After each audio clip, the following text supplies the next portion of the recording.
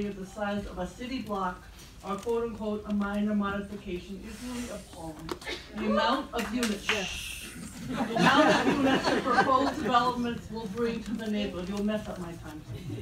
The amount of units that proposed developments will bring to the neighborhood are comparable to the neighborhood rezoning and that I've been involved in East Harlem, in East New York, in Jerome Avenue, Far Rockaway, and Inwood. Areas that span an entire section of this city, not just one block. In those plans, and I know personally, they all went through a real public review process with you and with ULURP. The fact that these proposed developments are not subject to the same review is unjust. As a public servant dedicated to promoting positive impacts in all communities, I really am horrified that the Department of City Planning is allowing a project of this magnitude to proceed without adequate public review. ULURP, on the other hand, would allow the community and elected officials to work with the applicants to develop a plan that would have minimal negative impacts and maximize the benefits to the community. Even that's controversial, but that's what we should be doing. DCP believes that these applications constitute, quote unquote, a minor modification, unquote. However, this is a staff level determination, and the difference between a major and minor modification is not spelled out anywhere. The rules cited by DCP staff as to what constitutes a major versus minor modification refer to what is permissible during ULURP, not after ULURP. Just because this is long-standing practice does not mean it's correct. It's not right. Councilmember Chin and I have been working on a more equitable solution, a zoning text amendment, as I'm sure she told you, that would require any development in the Two Bridges large-scale residential development to obtain a special permit, which would mean full ULURP. We submitted this application to the Department of City Planning in January of this year. In August, we made the requested revisions and submitted an EIS prepared according to a framework outlined by DCP in an earlier meeting. I want to thank the City Council staff for their support. Unfortunately, we still have not had our application referred out for public review.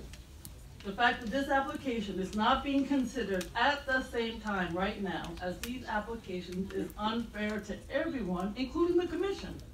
I would like to state again what I've been asking DCP for many months now, to refer out our zoning text amendment application for public review. Our text amendment would subject these proposed developments to the public review they ought to have. My office and the local elected officials, and many of them are here today, who represent this community have been very vocal about our opposition to this so-called minor modification process. We have communicated at length with the Department of City Planning about their determination that this is minor modification. We don't think it is. We do not believe that DCP's rationale is sufficient given the impact these projects will have on this neighborhood. There are facts. These proposed developments will have a negative impact, and they will drastically and permanently change the community. This area, it is currently a large-scale residential development, was once also governed by the urban renewal plan. That plan aimed to eliminate blight, provide housing for low and moderate income residents, and provide recreational, commercial, and community facility uses with high-quality urban design and open space. When the urban renewal plan was in effect, over 1,300 units of affordable and senior housing, a supermarket, a pharmacy, a community center, they were all built. Since this plan expired in 2007, an 80-story luxury condo tower replaced the supermarket and pharmacy. It does have a affordable with it, but when you look at it, you go, oh my goodness, that could be the entire community. They're the only ones in the neighborhood. Now developers are taking advantage of the FAR created when the urban renewal plan expired to develop projects that are contrary to the goals of the original plan and do not meet the findings of the large-scale residential development special permit. DCP believes that the proposed developments require no new findings, as they state that the proposed buildings would not require any additional height or setback waivers. However, the addition of 3 enormous towers fundamentally alters the nature of this district. The city grants large-scale development waivers based on an evaluation of the development as a whole. not based on individual buildings contained therein. Earlier waivers may no longer be appropriate given the proposed site plan modifications, which is precisely why this project is a major modification and should go through ULURP. There are some findings that I want to bring to your attention, and they should be met based on this proposal. Number one, 78-313C, such distribution, this is what it says. Quote, such distribution or location will not unduly increase the bulk of buildings, density of population, or intensity of use in any block to the detriment of the occupants of the buildings in the block or nearby blocks, unquote. No. The proposed projects would bring over 5,000 new residents to this area. The commission must find that the new overall distribution and location of uses meets this finding.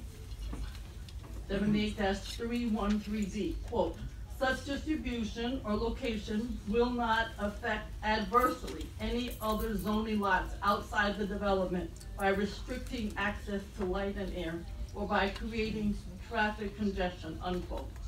No. The commission must find that the new overall distribution and location of uses meets this finding. The DEIF, which is the draft environmental impact statement, details negative impacts on light and air, as well as traffic on this neighborhood. I find it hard to believe that you can make this finding given the significant adverse impacts. Same number, G, states, quote, the modification of height and setback will not impair the essential character of the surrounding area and will not have adverse effects upon the access to light, air, and privacy of adjacent properties. No. This neighborhood is a community of low and moderate income residents. There are seniors, there are disabled. They are moderate in height in the developments that they live in, no more than 26 stories. The proposed developments will be triple the height and is mentioned in their own DEIF will have adverse effect on the access to light due to the shadows cast on the area. The commission must find that the new overall distribution and location of uses meets this finding. I think it's improbable that you will determine that the new site plan complies with this finding given the dramatic impacts on the character of the area. As you can see, what I'm saying is that DCP made a mistake in determining that these proposed developments were a minor modification. The proposed projects are not even remotely similar to what was previously approved and built on these sites. They don't even meet the findings previously set in prior approvals. As you know, the Lower East Side has been a home for many immigrant groups. It has provided opportunities for groups to live and grow in the city where it's really hard to survive. This community has a population that is primarily people of color, many disabled and many older, as I have indicated. This is very interesting. The percentage of disabled and elderly residents in Two Bridges exceeds the rates in the rest of Manhattan as well as the 5 boroughs.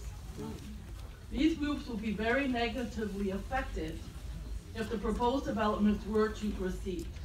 As you know, one of the new buildings will cantilever over a building of low-income seniors, making sure that the permanent decommissioning of 10 senior units, and right now they're vacant. Why in the world we would have one vacant affordable unit right now of senior housing? I don't know. I will leave the discussion of specific mitigation measures to others. However, what has been proposed is entirely inadequate. Were this zoning with a ULURP, the community would not only have a voice in the process, they would be appropriately resourced to cope with the coming development. There is not nearly enough resource allocation to the surrounding community given the scale of these developments on a single city block. The inward rezoning, which I am intimately familiar with as you are, comprising of 59 blocks with several thousand units of new housing, 40% of which will be affordable, had a comprehensive plan to provide resources to the community, as did East Harlem. The rezoning will require HPD to spearhead an anti-displacement initiative to protect tenants in the ones that we've already worked on. The rezoning in the other ones we've worked on will expand hiring and women MBE, WBE, women and minority business enterprises, and in some cases $200 million for the community or more in other instances. When viewed in this light, The minor modification process and the accompanying mitigation measures are not adequate. They're not even close. It is my understanding that there is no time limit as far as the commission reviewing and voting on these developments. Given the scale of them and the negative impacts that are sure to come, and given what you will be hearing at length from the community at this hearing, thank you all for being here. I ask that you take the time to carefully consider everything and not rush the vote on these applications. These developments will have an impact that will affect this community forever. So, in closing, I want to again request that the Department of City Planning refer out our text amendment application for public review immediately, as our application is complete, despite what others might say, and should be considered alongside these applications. Thank you very much. Yeah. Thank you. Thank you. And again, I will apologize to Thai Assembly Member Yuh-Line.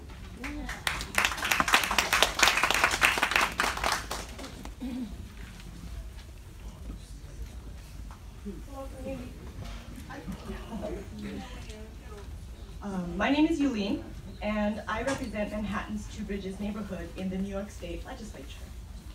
I want to thank you for the opportunity to submit comments regarding the Two Bridges large-scale residential development, further known as LSRD, in response to the draft environmental impact statement.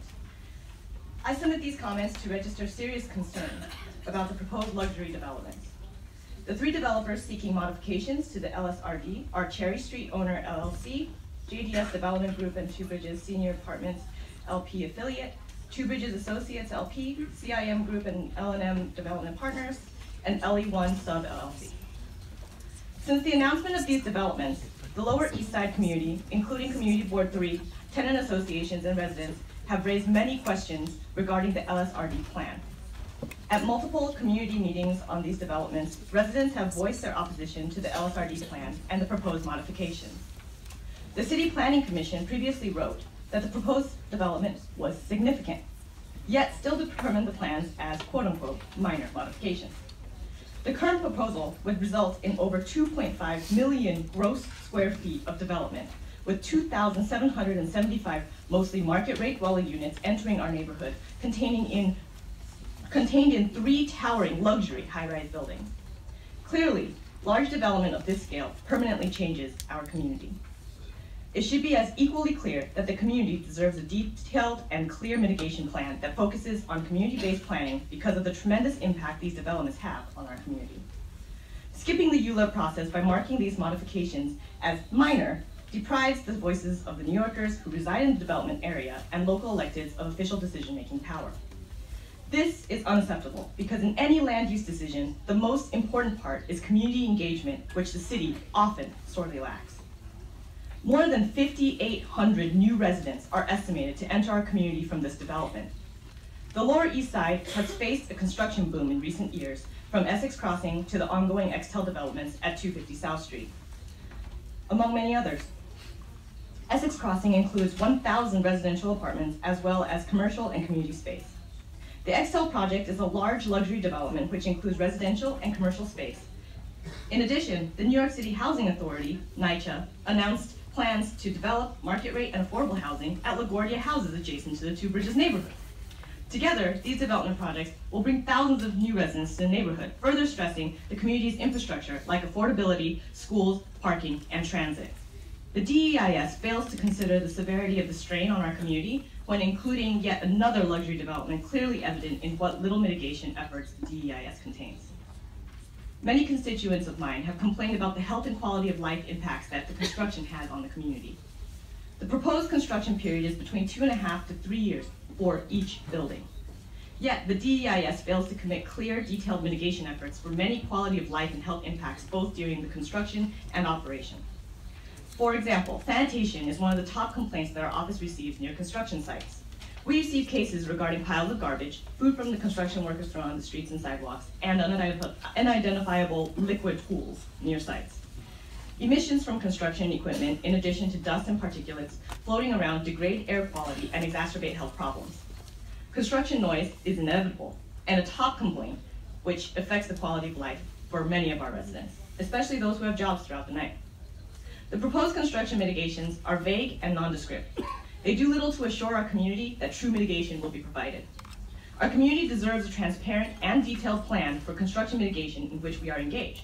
The developers should not be allowed to proceed until they present a plan that reflects our needs, especially because construction is estimated to be at least 2.5 years. Given all of the development, both proposed and already underway, the Lower East Side will see an increase in the number of families living in the community that our current schools, many already with capacity issues, will struggle to serve. The only proposed mitigation efforts remotely related to our schools are unclear funding for maintenance and upgrades at various playgrounds. It should be obvious that maintenance and upgrades of playgrounds do little, if anything at all, to resolve or mitigate the core issues from the development, such as overcrowding in classrooms and a dire lack of school resources. Higher student to teacher ratios mean less quality education for each student, which is detrimental to their futures. Our community needs real solutions to adequately meet the educational needs of our community, particularly in the future if an influx of new families were to enter our school district. Even the construction of Essex Street School is not certain. The need must be determined by the city and the SAA. There is a clear need in our district, now more than ever, from these projects for quality school seats. At the very least, the city and the SAA must commit to meeting our increased need if the city intends on proceeding with the plans in addition to other actual mitigation solutions. 4 towers, each over 60 stories, with one reaching 80 stories, are planned for this construction. These towers are unprecedented in size and will be the largest towers in our neighborhood. They will cast massive shadows on our NYCHA complexes and affordable housing developments. Constituents near the ongoing Extel Towers construction site called to file complaints about the massive shadows and construction impacts which severely degrade their quality of life and health. Lack of sunlight can cause significant health problems such as vitamin D deficiency, deterioration of mental health, or sleep issues. Without sunlight and green light, which is vital to air quality and quality of life, people will struggle. The current mitigation impacts related to loss of sunlight merely affects select playgrounds and parks. These mitigation efforts are clearly not sufficient to address permanent damages our community will experience, like the loss of sunlight for residents in nearby buildings, altered sightlines, or potential health problems. The plans must adhere to more community input and address the problems these shadows will cause. The loss of Neighborhood's Pathmark Supermarket, formerly located on Cherry and Pike Street, was a heavy blow to the Two Bridges community. This supermarket offered affordable grocery options to the surrounding community, and many of our constituents relied on it for their daily shopping needs. Extel is now developing the site of the former Pathmark into a tower similar to the development in the DEIS. The need for accessible, healthy food remains unaddressed. Furthermore, we continue to be concerned about small business displacement potentially caused by these towers. The demographics of our neighborhood will change from this development and have a significant impact on the economy of the area. Many of the new residents will have higher income levels with differing wants and needs. The analysis thus far does not take into account the value of our neighborhood's small businesses, which provide language-accessible services and our community's reliance on them. The city must propose solutions to prevent displacement of the shops that serve our community. The city committed to a goal of 2.5 acres of open space per 1,000 residents. However, the proposed projects lower the open space ratio from 0.897 acres per 1,000 residents to 0.831 per 1,000 residents. Clearly, this is far below the city's goals. Open space in Manhattan becomes scarcer and scarcer every day, largely in part due to the rampant overdevelopment. For metropolitan areas like New York City, more open spaces are linked to happier and healthier communities. The opportunity to hold community-oriented events, interact with others, or exercise in an open space is invaluable. Our community must preserve our current open spaces and create even more open spaces rather than take away what little we have. Lower Manhattan, especially the Two Bridges community, was heavily impacted by Hurricane Sandy. Two Bridges and other parts of the Lower East Side experienced flooding, power outages, and additional disruptions due to the storm. Impacts on water infrastructure, including sewage treatment and storm drainage, also remained inadequately addressed. The lack of resiliency-related efforts in the DEIS shows a failure to adhere to the ongoing efforts by the city's Office for Recovery and Resiliency. The current proposals do not adequately take into account the Lower Manhattan Coastal Resiliency and East Side Coastal Resiliency projects. The developments do not fit within our community in the slightest, even on this vital element. The proposed buildings have been found to impact our neighborhood streets and transportation infrastructure. The already strained nearby subway stations will see an increase in usage as these projects come online, including the East Broadway subway station on the F line and the Grand Street station on the B&D line. East of Essex, there's only one real stop that can service the Two Bridges area. In addition, the Delancey Essex station is the only station in the area with an elevator. The only mitigation effort presented in the replacement of staircases and the installation of ADA accessible elevators at the East Broadway F train. Accessible transportation is an important priority to our community and surely a step in the right direction. However, it does little to resolve the core issue of our overburdened transportation system. However, in fact, more accessible transportation results in heavier congestion and does nothing to solve the core issues at hand. Furthermore, many of our seniors and mobility impaired community members frequently utilize our much overburdened bus lines. Accessibility improvements on subway lines do not address the increased strain on our bus lines, in addition to increased usage on our roads. Our community also faces heavy automobile traffic congestion and parking space problems. Most new residents who live in the luxury towers will have higher incomes than the residents who live there now. Higher incomes mean more flexibility with transit options. These new residents will not rely on public transit as our community does, and may opt to drive cars or utilize ride-sharing apps. Solutions to handle the consequences of increased automobile traffic like road repavement and repair or traffic congestion relief are not sufficiently addressed in the DEIS. While the elevators and replacement of staircases has been long requested, one stop with accessibility and improvements is not nearly enough. All of our public transportation options should be accessible, and the mitigation efforts should allow our transportation infrastructure to handle both the current and future stress on our transit systems. The proposed development would bring nearly 2,100 market rate units to our community. Currently, only 25% of the total units, approximately 694 units, are expected to be quote-unquote affordable, with availability for households with incomes ranging from $37,560 to $112,680 a year. The median income in this area is $30,771. Even for the lowest range of affordable options, quote unquote, it would be impossible for many of our families to even be eligible to apply. The city's mandatory inclusionary housing, the MIH, and zoning for quality and affordability commits to building and preserving 200,000 affordable residential units. It is critical that the city protect the current stock of affordable housing and secure additional affordable housing units. But the city should also take into consideration what affordability truly means. It seems obvious that units at the lowest bracket, which is set significantly above the median income for the neighborhood, cannot be considered as truly affordable.